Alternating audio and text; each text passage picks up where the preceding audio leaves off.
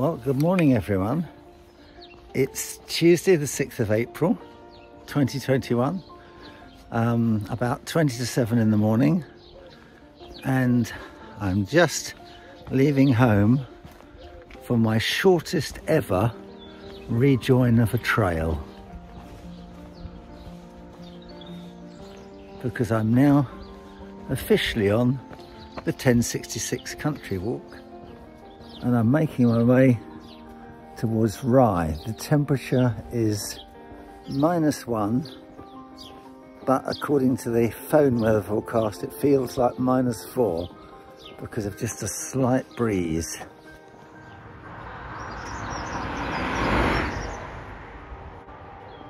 These trees either side of this path have been severely pruned since the last time I came down here.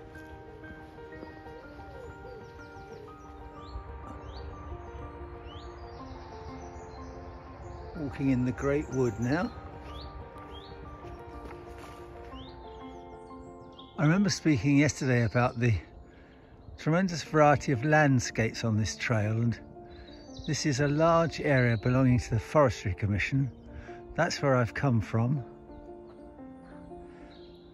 and that's where I'm headed, into the rising sun. This is very much a working forest, as can be seen by the piles of timber stacked up after the winter. And you can see how for much of the year this is an absolute quagmire for walking. Not the easiest of trails to do in the middle of winter.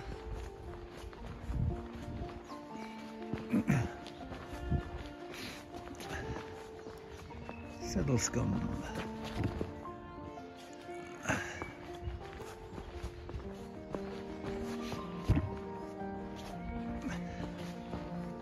And the turn off. This part of the path has been substantially tidied up since the last time I was here. I think I last did this walk a year or two ago, and there were points where the trail was almost impassable. So the money spent on path clearing has been worthwhile, even if the money spent on the sculptures is a bit questionable. Another abrupt change of landscape to a golf course. Still moving into the rising sun. Still plenty of frost down there.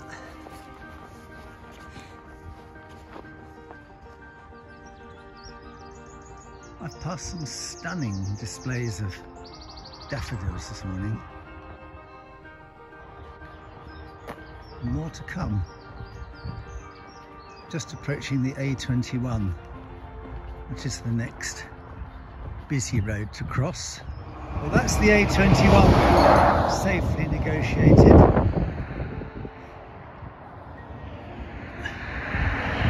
Forward to Rye. When I did this walk in 2015, it was absolutely impassable at this point, and I had to give up. Well, I didn't give up, I had to just go a different way, and I don't know if I'm going to get across here today.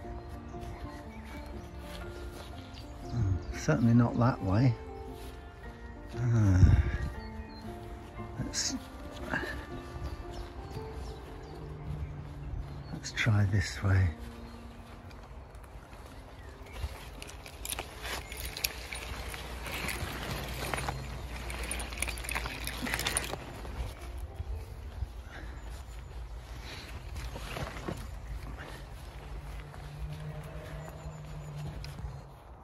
Well, that was the trickiest bit so far. I know this path has got ideas of improvement, but I don't think it's part of the South Downs National Park.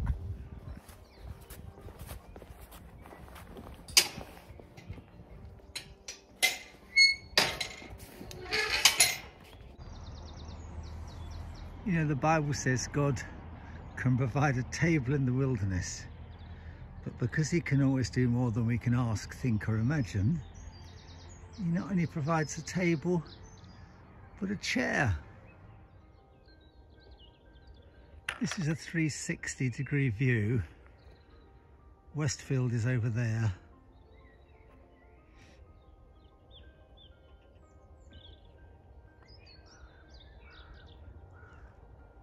But it seems quite remote for the southeast.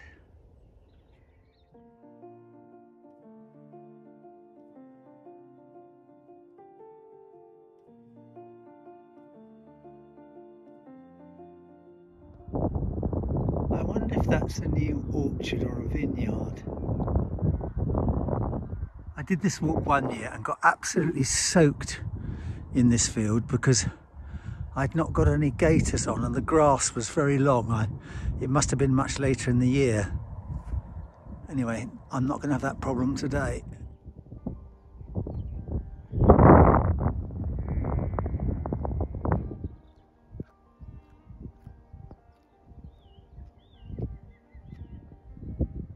Well, this must be the next sculpture. Obviously East Sussex's answer to Stonehenge.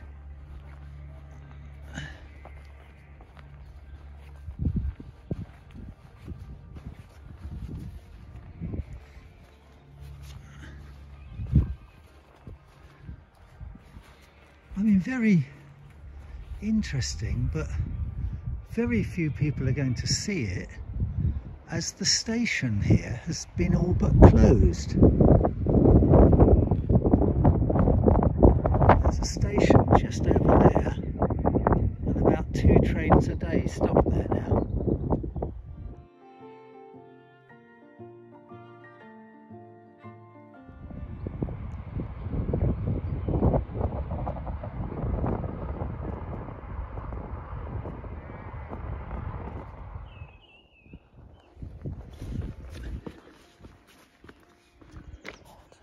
See, that's where the station is, where that bridge is.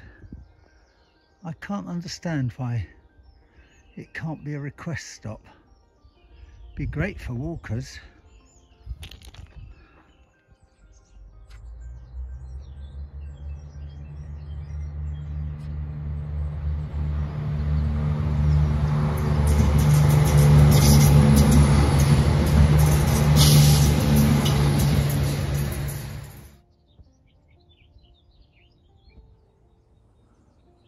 I once saw a terrapin in this pond.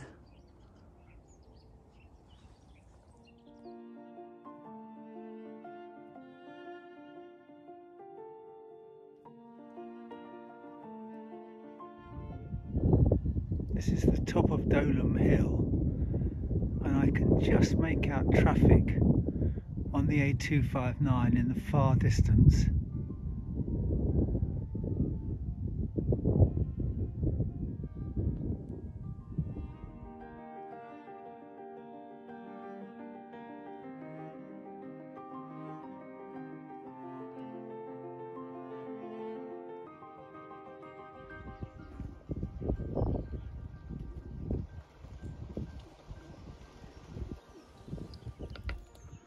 Horses in this field, and it can always be a bit of a mud bath.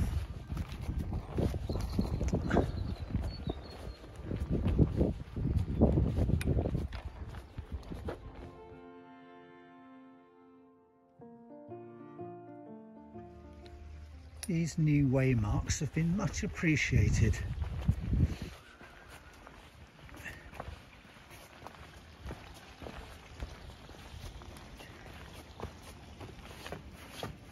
And the county's certainly doing a good job maintaining these bridges.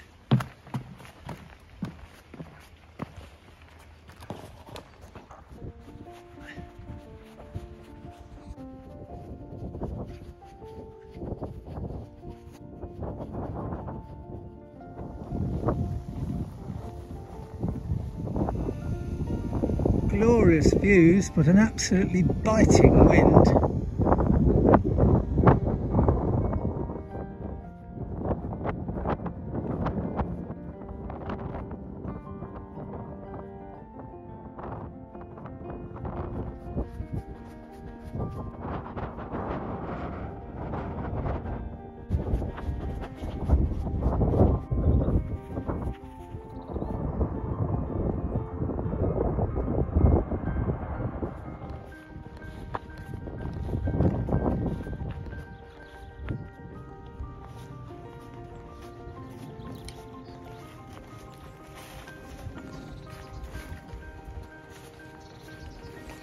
This does not look steep, but believe me, it will feel it.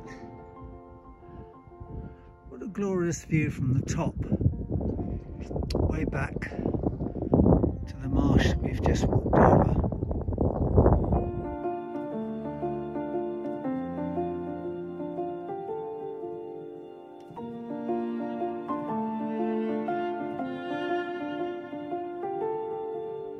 To infinity and beyond.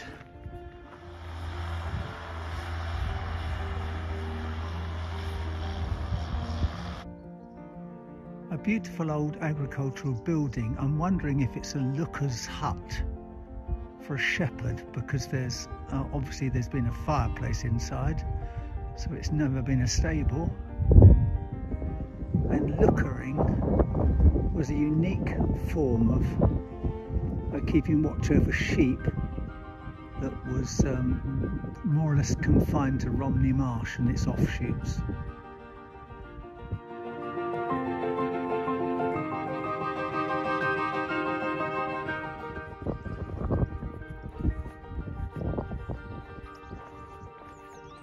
Here's an example of a modern orchard with miniature trees. Well, in the next few minutes, the path is going virtually from sea level to the top of that hill, which is 61 metres. This does not look steep, but I can assure you it is. I started way beyond that oak tree there, and now I'm really up to the level of the top of it.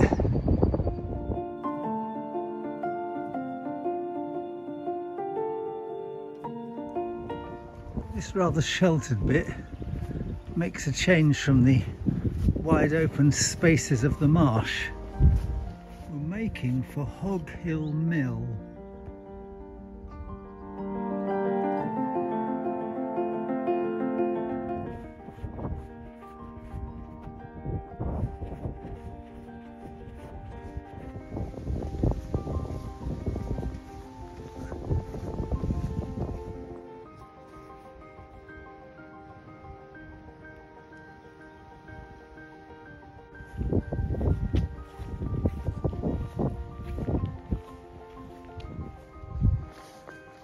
This field used to have the best mushrooms for miles around in season, but I haven't seen any here for years.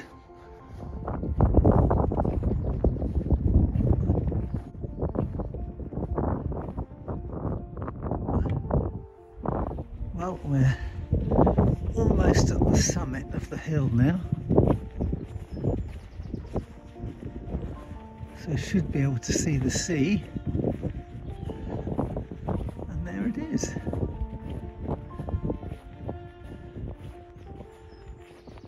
And the lake's down at that level.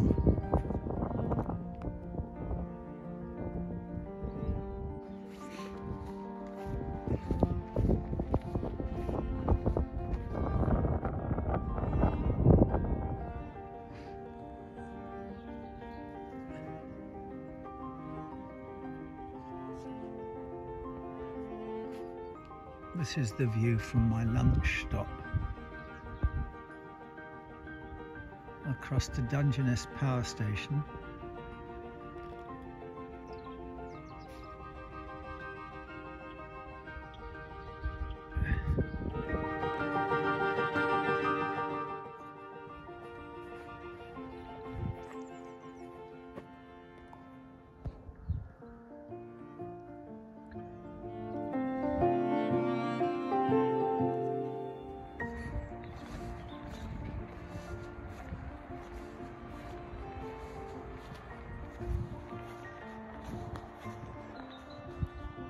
A welcome seat,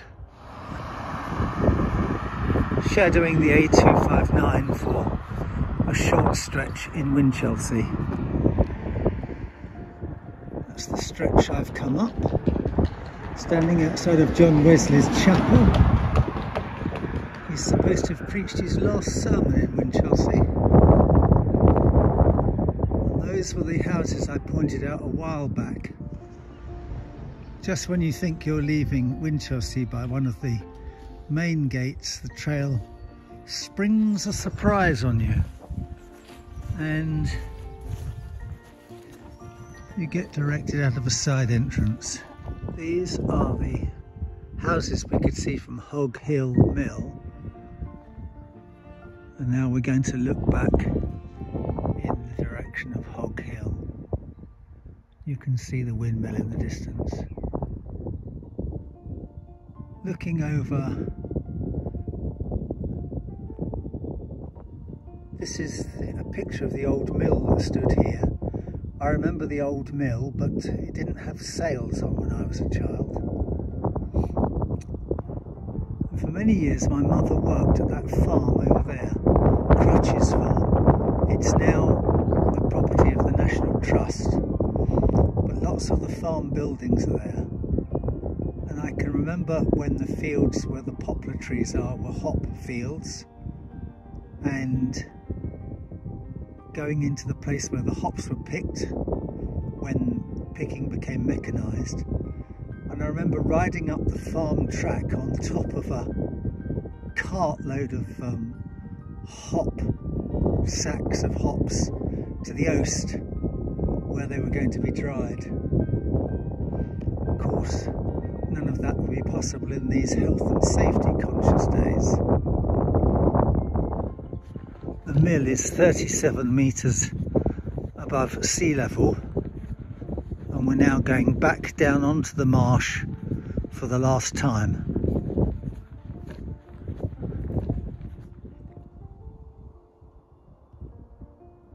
Of course, as a child I used to love watching the trains when Mum was at work, but in those days they were all steam hauled.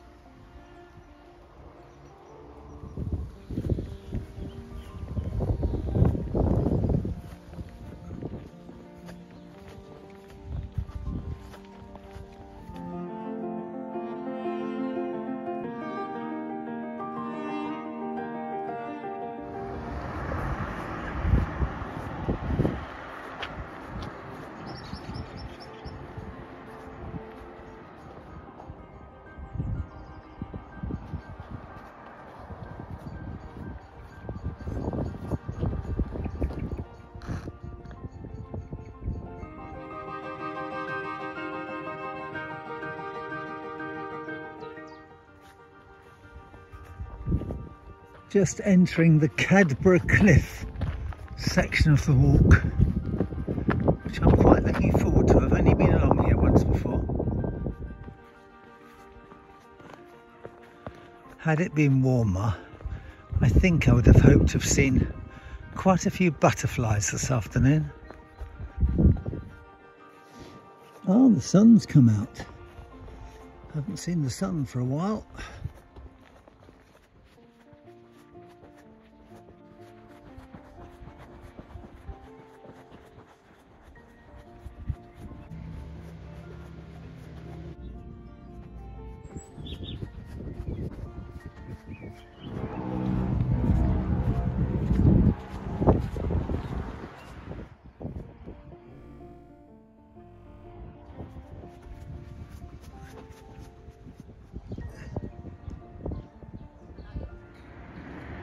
So here we are at Rye, after 2 wonderful days walking from Pevensey Castle.